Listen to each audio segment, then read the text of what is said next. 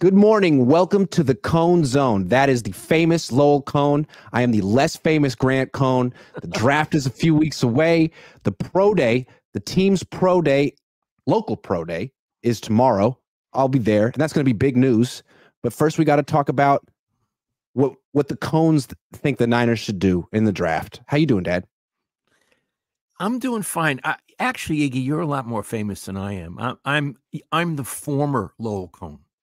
No. There's never been a former Lowell Cohn. You are still the very famous. You look great, by the way. You need a little bit of a haircut, though. You got to get your haircut this week. I'm trying to get one tomorrow. Daniel, take care of you. Daniel, if you're watching, shout out Daniel. Also, shout out Guy Haberman. Big fan of the show. We're a big fan of Guy Haberman. Just wanted to throw that out there. Okay. I like Guy very much. Me too. I like Guy. The Niners have Brock Purdy. They also have Joshua Dobbs and Brandon Allen. Do you think quarterback is still a need for the 49ers? Yes, absolutely. So let's get serious. I don't think it's the biggest need that they have in the draft. I think a offensive tackle is the biggest need they have in the draft. But I think they should draft a quarterback every year. Okay, because let's be real serious about this. I think Purdy is wonderful. I love to watch him play. Okay. The other two guys, well, the third guy, Brandon Allen, is a guy. As Ira will say, he's a guy. And Joshua Dobbs is acceptable for a half, a quarter, maybe one or two games in a pinch. But he's not going to lead them to a Super Bowl or even the playoffs. They need another good quarterback all the time. They need to be developing a quarterback because Purdy could get hurt. Yeah. Quarterbacks get hurt. Yeah. And their project is always, you got Joe Montana, develop Steve Young. Yeah. They should be developing their Steve Young. You know what was really funny? The last few years, how many times the Niners talked about their quarterback room? Yeah. Over and over and over again. Like the starter, it wasn't all about the starter. It was about the strength in numbers. Now that they got Brock Purdy, they don't talk about that room anymore. I mean, it was baloney. But that's what we're talking about. Like your room is Brandon Allen, who is a third string quarterback, but probably should be a fourth string quarterback or a coach. And then you got Josh Dobbs, who's a second string quarterback, but probably should be a third string quarterback. Right. So you don't really have a backup that's promising, good. And you could if you drafted a quarterback. This is the same team that drafted Brock Purdy. Yeah, and you don't have to draft him high. Look where they got Brock Purdy. It doesn't have to be in the first round. It could be way toward the end. Yeah. It turns out a lot of these guys that you get toward the end of the draft are actually NFL ready. Yep. They may not have the measurables that, with the stopwatch and this and all that stuff, but they can ball. They can ball. The thing about the guys with the measurables is that they usually go into the draft early before they're ready because they have the measurables. And then they go to a team that isn't good and they fail and everyone's surprised. The Niners clearly aren't looking for a tall quarterback or a fast quarterback or a strong-armed quarterback. There's specific traits they're looking for. And they found them once. They might be able to find it again. I should say they would be able to find it again. And so I'm going to be real clear here. They would be foolhardy not to draft a quarterback in the upcoming draft.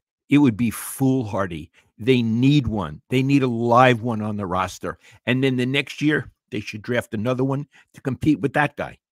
Yeah, Bill Walsh said you should draft a quarterback every year. I think it's a good strategy, especially when you've had success getting quarterbacks as late as the 49ers have. Like, what harm would it be to spend a 7th round pick on a quarterback or a 6th round pick? Yeah. Right. And remember, Joe Montana was a 3rd round pick. Right. And again, we're talking upside here. Me and my dad, we love that word. Upside. Upside. Yeah, upside. Josh Dobbs doesn't have much. No offense. You know what he's going to do. Brandon Allen has none. Just a little upside in the quarterback room would be nice. I agree. And competition. Real competition. There must have been a lot of competition when Joe and Steve were in that room. And I'll tell you what else. When Alex Smith and JT O'Sullivan were in that room, there was competition. I know there was. And that's good. So let's bring it back to Brock Purdy. Forget Josh Dobbs and Brandon Allen for a second. They may serve certain functions for the 49ers, but they're not providing competition for Brock Purdy.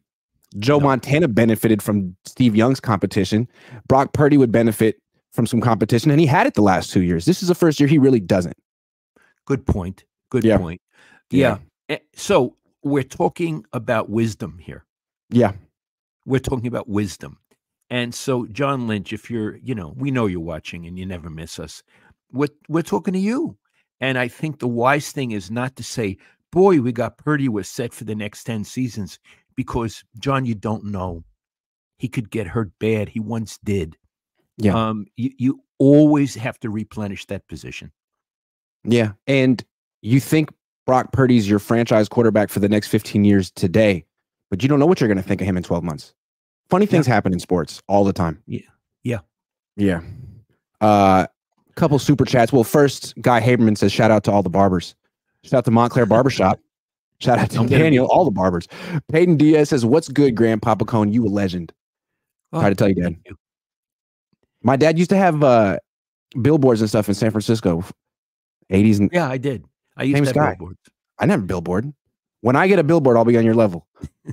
Brother Pop says, Papa Cohn, always great to see you. One of my favorite shows with your son, Iglet. What percentage likelihood do you think Kyle Levy will win a Super Bowl as the Niners head coach? He's now Kyle Levy because he's Marv Levy. I know he didn't become Jewish. I understand. For me, under 50%. I'll believe it when I see it. And the point is, the 2 Super Bowls he lost with the Niners. Let's forget before that. He didn't get beat. He lost them. Yeah. He screwed up. He beat himself. So I don't have 51% confidence in him. Right. So he's been in 3 Super Bowls, 1 as a coordinator. In all 3, he had leads. And in all 3, it seemed like he beat himself. But in the first 2, he had excuses. When he was in Atlanta, he could say, well, I'm not the head coach. What about Dan Quinn's defense? Which is fair. Then when he lost the first one with the Niners, he could say, well, Jimmy Garoppolo is my quarterback. He had throws that were open. What do you want me to do? Which was also kind of fair. But this last one, there's nothing he could say. He had the best team. He had a really good quarterback. He had the lead in overtime. He didn't know the rule. He freaking blew it. Yeah. And he should have won the game in regulation time. Yep. I mean, he only scored 19 points. This is, again, everybody, the default position that I hear from coaches is he is the greatest offensive mind in the game right now. Really? 19 points? The greatest offensive mind? Oh, okay. All right. Also, he doesn't even try to win with his offense, if you think about it. So they had the ball 4th and 4 at the Chiefs 9 in overtime. And if you really believe in your offense, you go for it on 4th down because you're going to win the game right there like the Chiefs would do. But no, he kicks a field goal because he believes in his special teams. And then he says, Steve Wilkes, bring it home. Like, what are you talking about? Are you an offensive coach or what? Win the game with your team, with your side right now. Yeah. And he said to Steve, bring it home with the defense that was gassed. Yeah. Which he even admitted was gassed. Okay, moving on.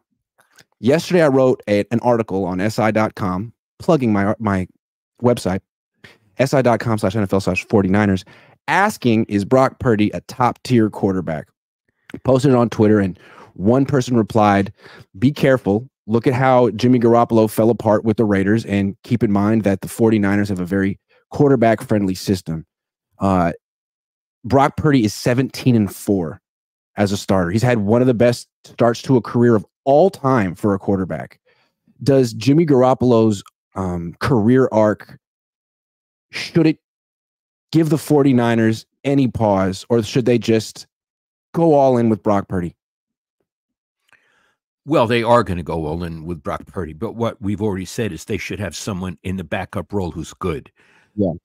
But the question is, because Jimmy couldn't function at all really outside of that system, does that mean that really Brock Purdy is sort of Jimmy too?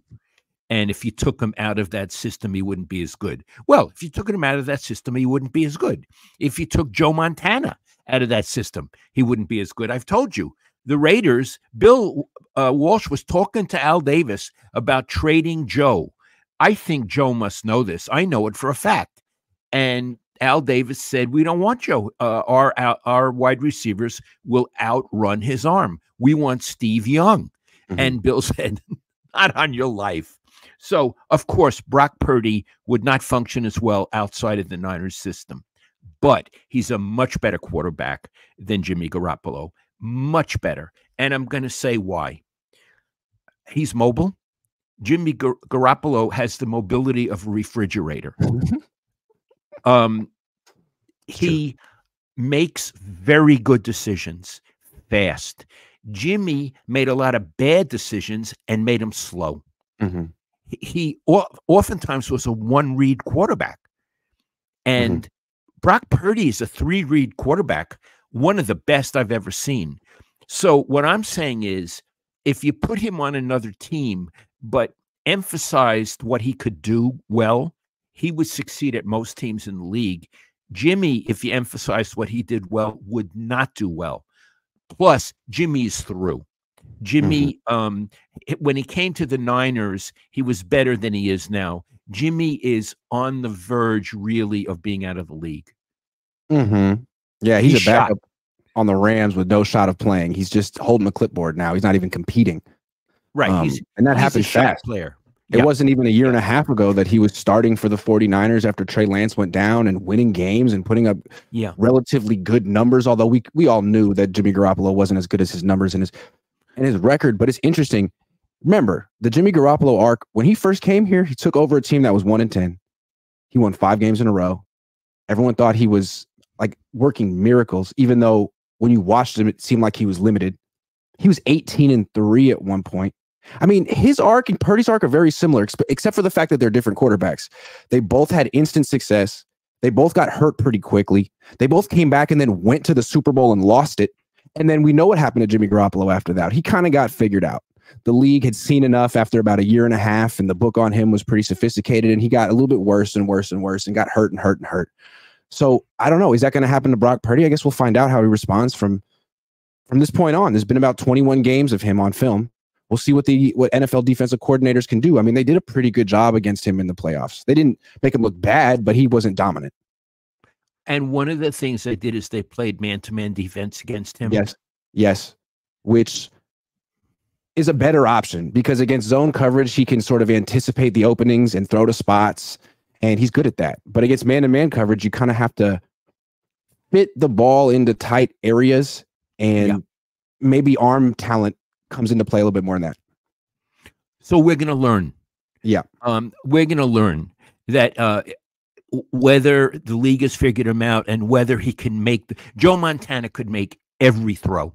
He could put it exactly where you wanted it. And we're going to see if Purdy can or can't. My guess is he can. But what I like what you're doing is you're raising not a problem, but a question. Yeah. And it's fair to raise the question. And I think what's going in the 49ers' favor is that they have a whole nother season to gain evidence. Yet, they don't say what you said again. The first part I couldn't. Okay, they have this upcoming season to gain the evidence they need. Am I falling apart? You're okay now. They have the upcoming season to gain the evidence they need. They don't have to extend him now. With Jimmy Garoppolo, they had to extend him after his 7th start. They didn't have a choice. They traded for him knowing he was going to be a free agent. He won 5 starts. They were in a tough spot. With Brock, they can wait. And if they feel like they don't have the information after this year, they could make him play on the 4th year of his rookie deal. They could franchise tag him after that. They could take as long as they want, theoretically. And they need to be absolutely 100% positive that he's special before they give him all that money. And they can. Yeah, and I hope they will. Iggy, do you consider him an elite quarterback in the league? Because I want to say I do. No, I would say he's right. Like if there were tiers of quarterback and tier 1 is elite, I'd put him in tier 2, which is very good. Who would you put above him? I would put Mahomes, Allen, Burrow, Lamar, Stafford, Stroud, and Rodgers. Those 7. And the guy on the Chargers, he would be 8. So there are 8. He hasn't won a lot, but it's not necessarily his fault. Okay, so forget the guy on the Chargers, but I think he's really good. He is.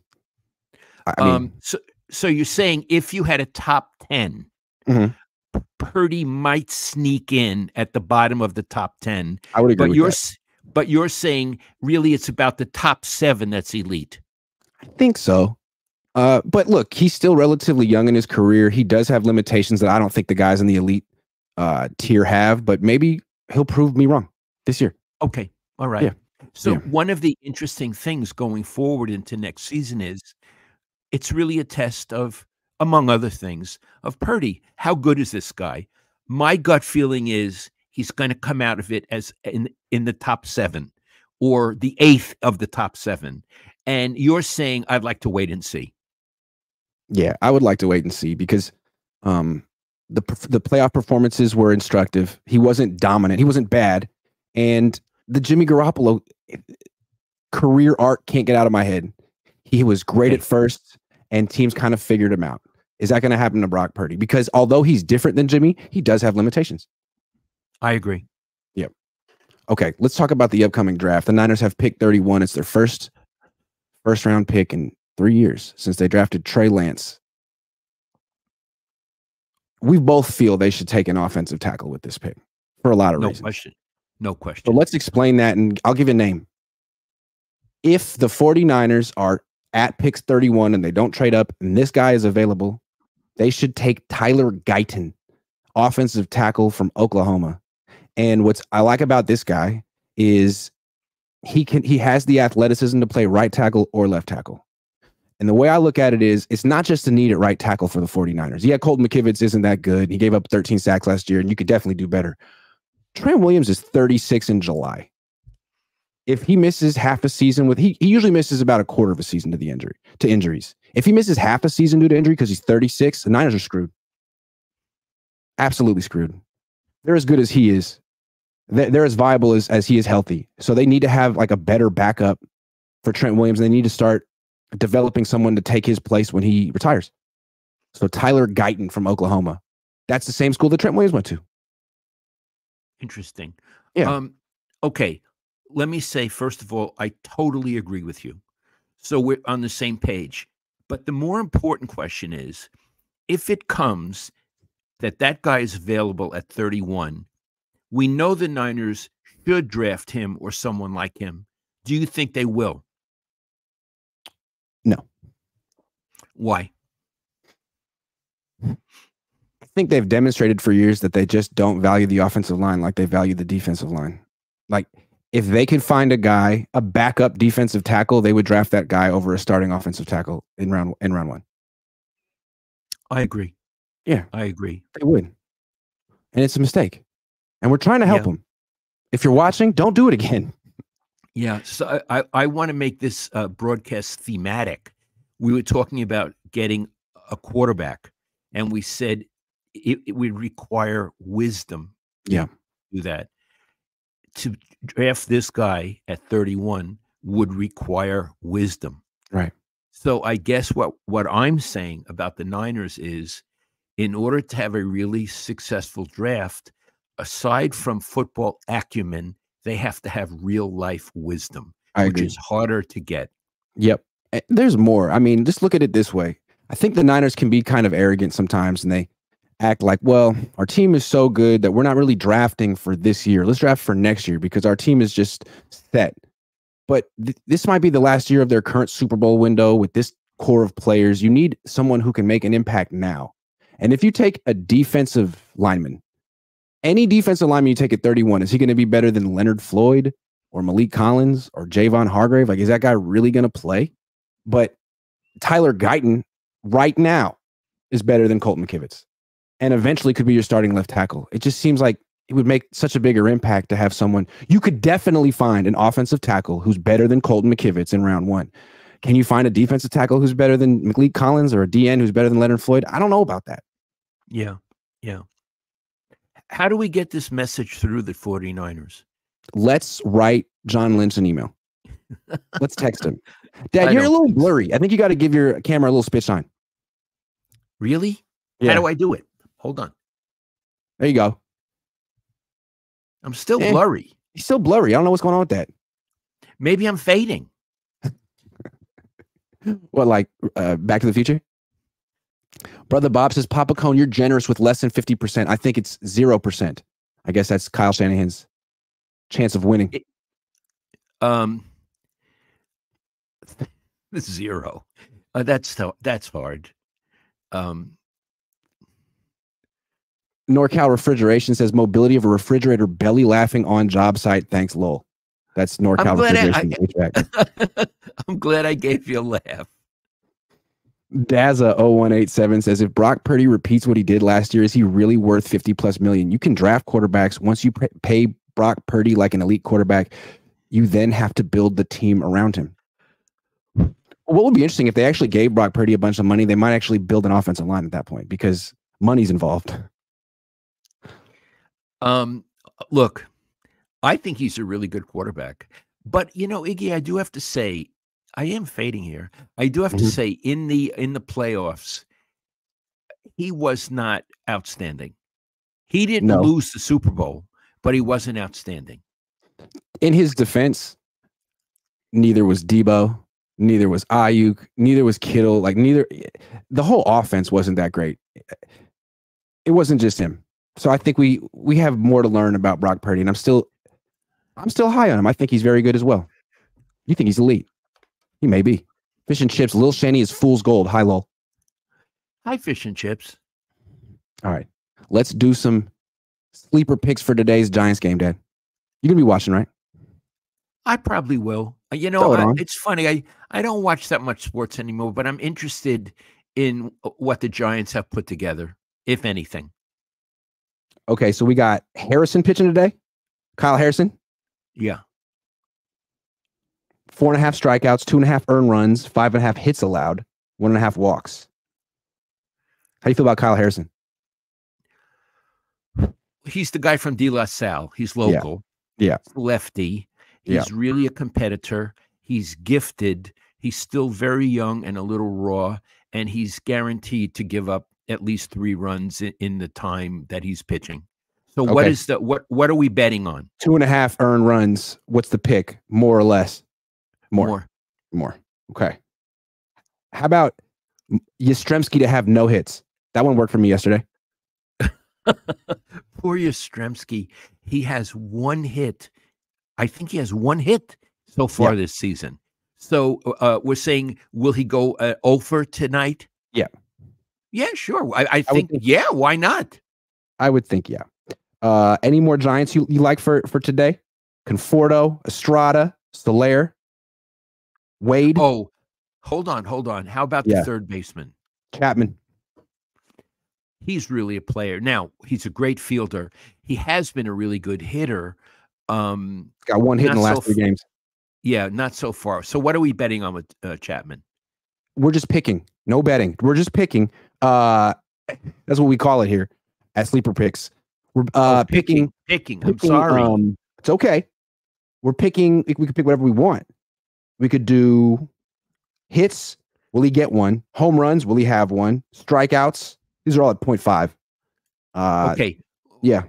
What about hits? How do you feel? Do you think he's gonna get off the schneid today? Is he due? I think he'll get a hit. He's due? Yeah, he's due.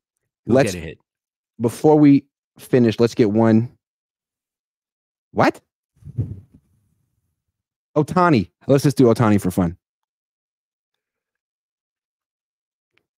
1.5 hits for Ohtani today. What do you think? Who's he playing? Doesn't matter. Minnesota. Okay. Minnesota. 1.5 hits for Ohtani. Yeah. I'm going to say no. You know what, Iggy? I think Ohtani has a lot of things on his mind. He may. He absolutely may. I think he has a lot of stuff on his mind. Let's lock it in. All right. Sleeper picks. You want to play? Use the QR code. Use the code COHN and get the deposit match up to $500. Not dollars. Dollars. Okay. A couple of days ago on the Grant Cohn show, which I've done 2 episodes of, it's just me, I talked about my favorite and least favorite players I've covered on the team, at least the team last season. Talanoa Hufanga being my favorite. Eric Armstead being my least favorite. My dad was inspired by the segment and would like to share his favorite and least favorite 49ers he's ever covered. Yeah, and I have known a lot more 49ers than Iggy has in my almost 40 years of doing It's this. true. I noticed that the ones that I really like are from the teams when the 49ers used to win, when they were a Super Bowl winning team, not an almost Super Bowl winning team. So, okay, I'm going to say my favorite, but I'm going to add other people afterward. My favorite is Steve Young. Why do I like Steve Young? He's generous. He's sincere. He's a nice guy. He's fascinating. He's really smart. He's one of the only athletes I've ever met in my life who says, "Hey, how you doing? What have you been doing lately?" And he actually means it. Most athletes, and you have to understand this, people who are watching this, they're young men. They're also young women, but I mostly covered men. So I'm going to say they're young men. They're very self-involved. They've been encouraged to be self-involved. Steve, even when he was young, wasn't that way. What's going on, Lowell? You know, how's your family? All kind of stuff like that. It's rare for an athlete to just come out of the blue and ask you, first of all, know your name and ask you about your life. Talanoa is that way. Hafunga. Hey, Grant, how you doing? It's touching, isn't it? It's touching. It's like there's like one guy on the team at a time who will be like that. One at a time out of 53. Yes. Right. Yeah. And Steve's that way. And the other thing is, and then you say, well, maybe he did it because he wants to suck up to the media. And that's fair. So I would talk sometimes to people I knew around the team. And they said, the Steve you see is the Steve we see. That's how Steve is. Yeah. So I would have to say he's my all-time favorite. But Iggy, if you don't mind, I have some other names. Okay. That I made a list this morning because I knew we were going to talk about it. And the first three who came to my mind were tight ends. And I'm going to tell you who: Charlie Young, Russ Francis, and Brent Jones. And I thought, why this attraction to tight ends? And I realized they're hybrids. They're offensive linemen, but they're also wide receivers. So they have a very large picture of the game, a very large. They're generally among the most intelligent guys on the team. They're generally individualists.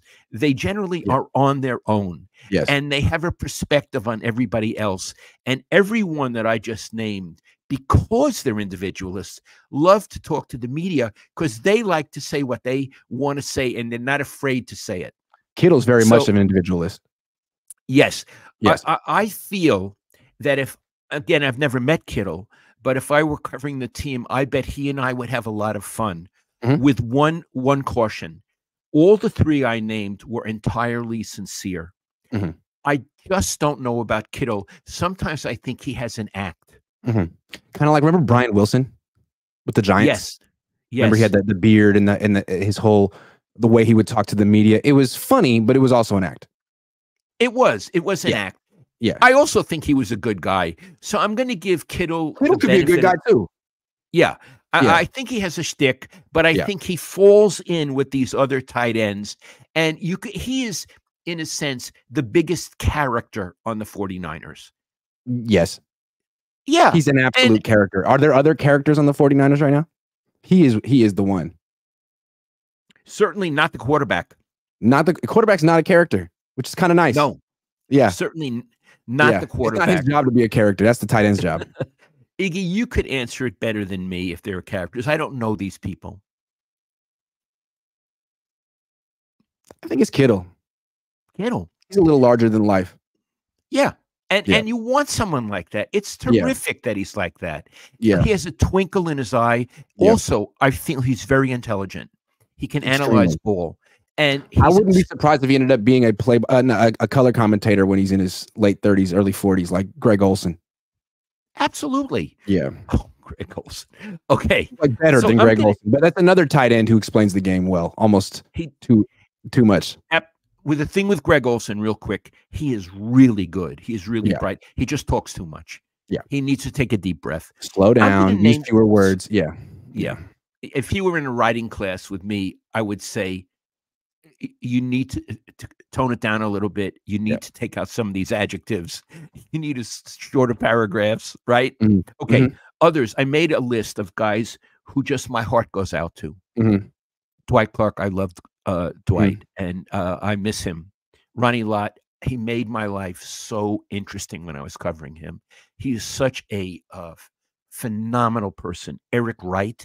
Whenever I meet Eric Wright now, he was a safety. He was a great player. He's such a sweet, interesting man. Keith Fonhorst, you probably don't remember. He was the left tackle on Super Bowl teams. He died, about 2 years ago, Iggy? Mm-hmm. You 2 spoke years to ago. him two weeks before he died. He was so sweet. Dwight Hicks, Randy Cross, Tom Homo, who is now the athletic director at BYU. And I'm leaving people out, but I would have to say my memory of the Niners, when I think about them, I think about these people that I liked and got something from. And that, of course, includes Bill Walsh. Yeah. Jimmy Ward is also another one I love covering. He's not in the team anymore. He was great. Okay, least favorite. Oh, that is so easy for me. Colin Kaepernick. And I'm going to say why. In his private life, he may be a nice person. I'm not saying he is. I'm saying he may be. I have no idea. I can only say how he presented to the media. He presented to the media as a snot nose. Yeah. He was a snot nose. Yeah. And I'm not talking about his political beliefs. Yeah, that was later. That's later. That's a whole other thing, and I don't want to get into it. He was rude. Yeah. He was condescending. Yeah. He was mean. Difficult. He was difficult. Yeah. I'm thinking, I covered Joe Montana and I covered Steve Young, and this putz is acting like this. What the hell did he ever achieve? After a few starts, like 24, 25 years old, it was incredible. Oh, yeah. He was awful. And then when he got on his political thing, and I'm not going to evaluate it, I don't want to get into that discussion. Chip Kelly was the coach. And what happened was, every time you went in to the locker room, people would go over to this Kaepernick because they knew he couldn't shut up about how awful America is. And so what would happen during the week and after games, which was even worse, instead of talking football, this guy's talking about the systemic this and the oppressor. And so what happened was the Niners locker room became a source of political discussion, not football discussion. I think Kaepernick had a hell of a nerve to do that. If Bill Walsh, I told you, Bill Walsh before the season would say, in our locker room, we talk football. We don't talk religion. We don't talk politics. If you want to, you can go to Buffalo. I know it. I know he did that. Yeah. So, and I want to say one other, let me just finish this, Iggy. So I thought he had a hell of a nerve to put that on his teammates and to put that on the media. And who abetted him was Chip Kelly, who I don't know. I mean, he already left UCLA after being mediocre there. I think he is a social moron. I don't mean he's stupid, but I think Chip Kelly's a social moron. And when I asked him in one press conference, why do you let your quarterback take over the room? He's not talking football. He says, oh, we have free speech in here and all. Like it was a good thing. He lost the locker room to this snot-nosed quarterback. So I would have to say, I've never disliked a 49er the way I disliked Kaepernick. And I would throw Chip Kelly into that. I disapproved of the way he went about his political stuff in the locker room, but that's not why I disliked him. Like that's between him and his teammates and him and his coach. And the fact that Chip Kelly didn't care was probably one of the reasons why Chip Kelly wasn't winning. I also felt that Kaepernick was talking about that because he was trying to change the subject from his failing career. But I think the reason I didn't like covering him was way before that. Not because that's when he was down and out. he had gotten embarrassed when Jim Tom Sula was the coach. He got benched essentially for Blaine Gabbert. He was losing with Chip Kelly. He was changing the subject. When he was really, really good and the Niners were winning and he was going to playoff games, he was just really, really like almost sadistic with the media. The way he would set up. Remember, first of all, he came after Alex Smith, who was like the most aw shucks, professional, whatever you need kind of guy to cover ever. Yeah. And he would go to like a big podium and do a whole press conference every week and answer all your questions and try hard. Kaepernick, as soon as he became the starter, was like, well, I'm not doing that. I'm staying in the locker room and I'm going to stand in front of someone else's locker and it's going to be funny. And then then I'm going to move around. And I'm going to have this like trail of journalists and photographers frantically running after me. And I'm going to giggle about it and demean these people. Like that was all. I can't forget that stuff. I've never seen an athlete do that. And I've always felt that he was the most narcissistic athlete I've ever covered. Ever. And it's like, there's a lot of narcissistic athletes. I mean, it's part of it. But like, wow, that's how I felt from like at like 24 on. Because when he got drafted, he was actually super nice. When he came from Reno, I remember his first press conference. He wanted to talk. He was smiling. He seemed happy to be there. A year and a half later, he like took on a persona, and it was like be as difficult as possible. I don't understand where that came from. Iggy at his first press conference, he had his parents with him. Yeah, it was incredible. A lot of people say it was Jim Harbaugh's influence, but Harbaugh never became that. I mean, Harbaugh's not like that. No, Harbaugh's not like that. No. So maybe that was Colin's interpretation of what Harbaugh would be, but that's not Harbaugh. I don't know what happened to him. Do you remember one time in a press conference, Iggy, I was so disgusted with him because he wouldn't answer. What he tried to do, and he was consciously trying to do it, was answer in fewer words than the question. Yep. And I got so disgusted with him. I said to him, when you have lunch, do any of the players have lunch with you? Remember I asked him that? And because the answer was no. He would sit by himself and listen to his earphones. And what's crazy is if you go back and watch interviews of him at Reno when he was a starting quarterback for like 4 years, he would give long answers. He was super engaging and happy. I don't know what happened to Colin Kaepernick, but I think fame got to him quick. He became like the most famous quarterback in the world overnight. And it just, I don't know if he was ready. It changed him. Yeah. So look, I have no idea what he's like now. He may be wonderful. Maybe if we met, he and I could be friends. I'm only talking about the time I covered him. And I would say he's the most difficult athlete I ever, well, Barry Bonds is up there. I ever had to cover. And I would also say I hated to be around him. I couldn't stand to be around Kaepernick. That's how much I disliked him. Yeah, I mean, he had such disdain and disgust and disrespect for all of us. It was hard to like him when he clearly didn't respect any of us. Hold on. Brother Bob says Papa Cohn is 0%. Papa Cohn 0% is harsh, but reality many ignore. Going back to the Kyle Shanahan's chances of winning a Super Bowl. Matt McEwen, member for 8 months. Thank you, Matt McEwen again. I suck. I'm late. How are you guys doing today? I'm in a good mood today. Thanks, Matt. Jesse Jr. Hey, Lowell, one of my favorite all-time players was Bryant Young. As a kid, seeing his leg break left me speechless. Any insight on what kind of human he was? I have to say I didn't know Bryant Young all that well, but everything I knew about him, he was the most decent guy, and I know that his teammates admired and respected him. So I've only know that he's a great guy. And I'll never forget when I was about 10 years old, 10 or 11, Steve Mariucci was the coach. You went to cover a training camp practice. And back then, some certain journalists would get a lot of one-on-one time with the coach who would reveal things. And I think he told you like, hey, Lowell, like, do you want to see how we grade our players? Yeah. And you said, yeah, I would love to see that. And I think Steve Mariucci said, who do you think our highest graded player is? Probably think it's Steve Young or Jerry Rice, right? And you said, yeah. And he said, wrong. It's Bryant Young. You don't understand how incredibly good this guy is. I remember you telling me that when I was 10 and it blew my mind. That really happened. And you know, Iggy, it makes me, when you tell me that story, it makes me sad because you can't ever have time like that with a coach anymore. Mariucci, look, I don't think he was a good coach, not a great coach.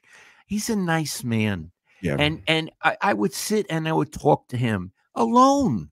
His father, I think his father went to Michigan State. Iggy, Michigan State was a boxing school.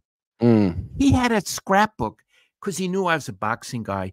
We went through the scrapbook about boxers, and some of them I knew because they had become pros. It couldn't happen now. It Mm-mm. makes me so sad what has happened covering football. It Yeah. used to be when I would go there, I knew that every time I went, I would have an experience, Yeah. that I would talk to someone and it would enrich my life and maybe his life. Mhm. It doesn't, according to what I'm observing, it's not like that at all anymore. No. No. It's like, when they do a show on Monday night, they do when they have a game, they often have a production meeting with the announcers so that the announcers know what the hell they're talking about during that game. I mean, that's sort of like what he was doing with you, Mariucci, having a production meeting with you. Hey, Lowell, I know Yeah. you're going to be writing about my team. I want you to really know. So why don't you come in and come to my office, and I trust you. You're not just going to put this out in your column, but you should know that we actually think Bryant Young's our best player. And let me make you a little bit more educated about our team so that when you give strong opinions, at least you know what you're talking about. Yeah, it was generous. And again, Iggy, we were alone. There was no public relations guy. Now, if you get an appointment with the coach, which is, I think with Kyle is probably hard, the PR guy would have to sit there as if you were going to try to trick him or louse Or him up. punch him. Or Or punch touch him. him. You know what I mean? Yeah. Like almost like Secret Service. Like, not too close, buddy. Yeah. So what I want to say is it makes me long for, and maybe that's another reason my list of people is from the old Super Bowl teams, because it was so casual. I mean, at the end of the day, I could just walk into the locker room and hang around. You can't do that now. And Joe and Ronnie, they weren't in a hurry to leave. They would sit around and you'd talk like, not like friends, but like human beings. And Joe was always cautious with me. He was never ever rude to me. I hope I wasn't rude to him, but we would sit and talk. Yeah. Like people. Yeah. I remember the first time I met Charlie Young, that they used to practice in Redwood City. Charlie Young is a devout Christian. And I don't think he knew I was a Jewish guy. So after a practice, it was late. I was living in Palo Alto at the time, and I came out to the parking lot, and there's Charlie, and he starts lecturing me about Jesus Christ and all this, and I said, Charlie, I'm a Jewish guy. He said, okay. And so let's talk about something else. And over the years, I had so much fun with Charlie Young. He's brilliant. And whenever we would talk, one time up at Rockland, he knew that they had brought in Russ Francis, and he knew that Bill was going to get rid of him and go with Russ.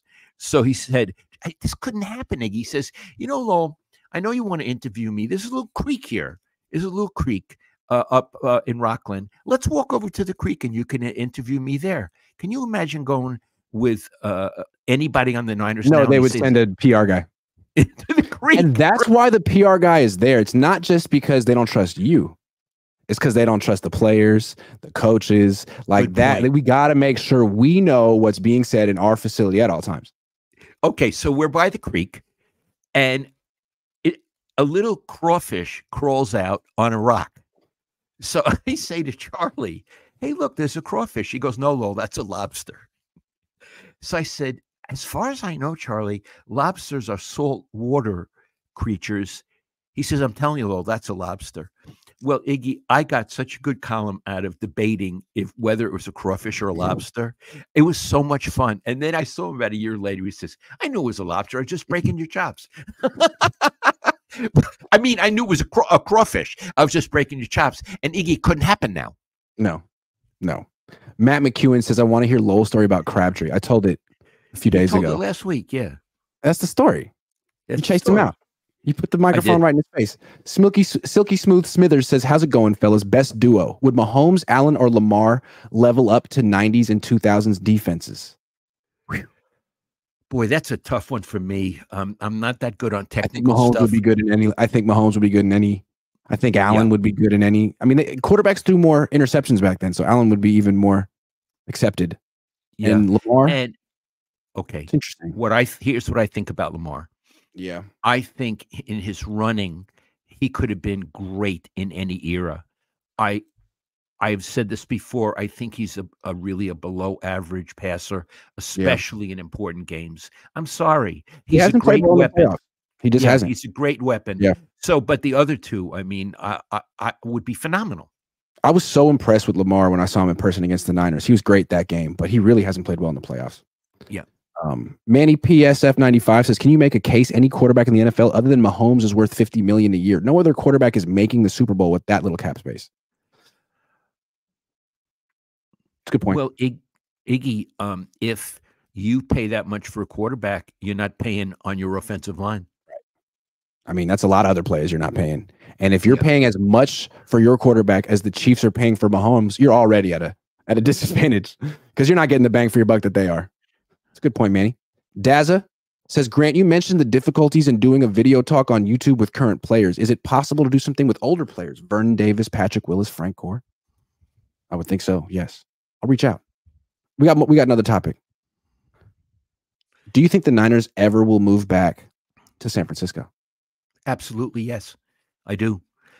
Now, not in my lifetime, but I've been around so many teams. And first of all, I don't think teams really care about the city that they're in. They say they do, but I don't think they do. And with the Niners, it's not even an imponderable. They don't get along with the government of Santa Clara. The mayor of Santa Clara won't go to 49er games. She doesn't. Right. That's how much she doesn't like them. I think what's going to happen at some point, they're going to dump. I don't know what their lease arrangement is. It could happen 50 years from now. They're going to dump Santa Clara and leave those poor people with the stadium. Mhm. And they're going to go back to San Francisco. And the selling point will be, we're going back to our roots. Yeah. We're going back to our I roots, agree. to where we really belong, to the Golden Gate Bridge and the Bay Bridge, and and Golden Gate Park, and we don't know why we left in the first place. And now, where will they find the space? I think the Warriors took the space they could have had. Yeah. And it just goes to show how good Joe Lacob is. I think they'll find a place and they'll go back to the city. What do you think, Iggy? I think so too, because what Levi Stadium is just, it's boring. There's nothing particularly exciting about it or unique about it. It's not in San Jose. It's in Santa Clara. It's not near anything unique. It looks like an office building. And when they built it, I think they thought, well, we'll have the most up-to-date, state-of-the-art stadium on the West Coast, so we'll get all these Super Bowls. They're going to get a Super Bowl in a couple of years, but the stadium in LA is nicer. The stadium in Vegas is nicer. It just seems kind of out of date. And that we haven't even talked about the fact that they can't play home games in September because people will die of heat stroke. Right. Yeah. Other than that, it's a great place. Yeah, but again, it doesn't even matter whether it's a good place or not. I'm saying the Niners are going to realize that it's going to be better for them to be back in San Francisco. Yeah. There'll be more cachet for them actually to be in San Francisco. Yeah. They'll get a better stadium in San Francisco, and they'll leave these poor people high and dry. Yeah. And they'll say, thank you very much for helping us. And hey, maybe the mayor of Santa Clara will be happy when they leave. Well, the soccer team can go back to playing there. I'd have to say the Chronicle, Ron Kroichek and Lance Williams are all over the disputes between Santa Clara and the Niners. And when I read this stuff, the Niners do not look all that good. Yeah, and I've heard the Chronicle ask Jed York about this the last couple months, and he's never prepared for the question. He always looks surprised, offended, and he just basically says, I don't want to talk about it, which isn't the strongest answer. I want to talk about football. Right, like he's a football guy. I want you to talk about the job you do or the scandal you're in.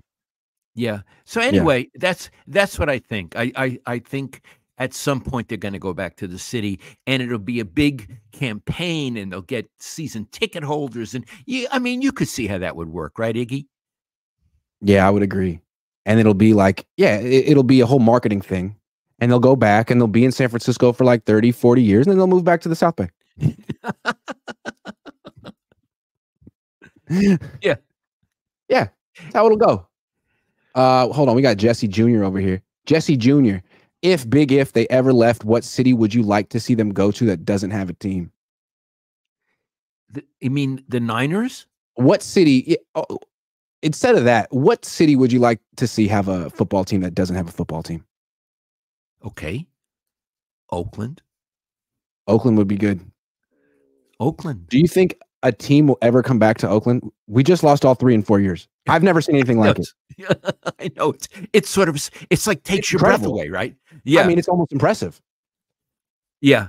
Yeah. Why not go for the whole trifecta? Why not just lose one? No, how about all 3? Fuck it.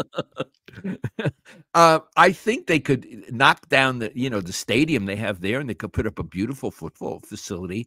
And I do think there are a lot of people in the East Bay that would support a team. So I think that's one place. I always wondered if Portland could support a football. That'd be interesting. I'm thinking in terms of like road trips I'd like to make, because basically my travel is covering football games. So cities I don't get to go to. It'd be nice if San Diego had a team again. It would have been cool. It's cool to have San Diego, I like San Diego. And LA's it's wonderful. Yeah. I like LA, but not where they put the stadium. Nothing against Inglewood, but there's nothing to like walk around there.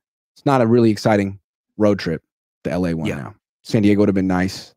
Memphis would be cool. I've been to Nashville, never been to Memphis. That's a basketball town. Yeah. Memphis would be interesting.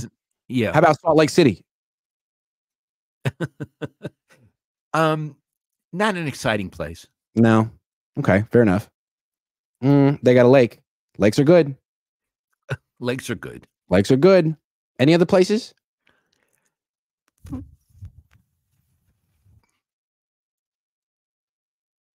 I'll think about it. Thank you, Jesse Jr. Gold Towel, Oakland Chiefs. The Chiefs would move to Oakland? I don't think so. That'd be nice. Yeah, I don't think so. Well, that's the show. Cohn Zone. We did it. Dad, you did a great job. You did a really good job, Biggie. You did a great job. I'll talk to you. Okay. I love you. I love you too, Dad. Thanks, everyone.